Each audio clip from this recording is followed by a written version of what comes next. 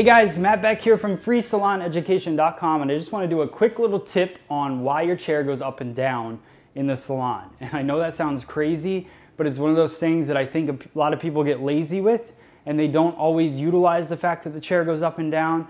And when you're trying to get a consistent haircut, you need to make sure that you're pumping that chair as high as it'll go to get your work right in front of your face. You need it to be chest level.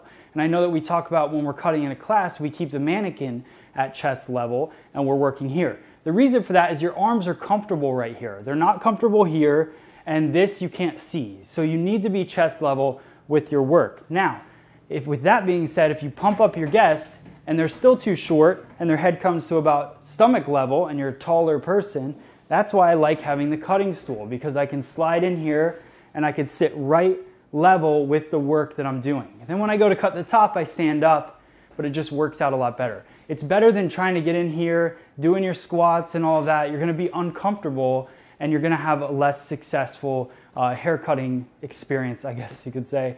But I hope that tip helps you guys. I know that it seems simple, but it's something that we slack on quite a bit. So check us out, FreeSalonEducation.com, and we'll see you guys on the next video. Thanks.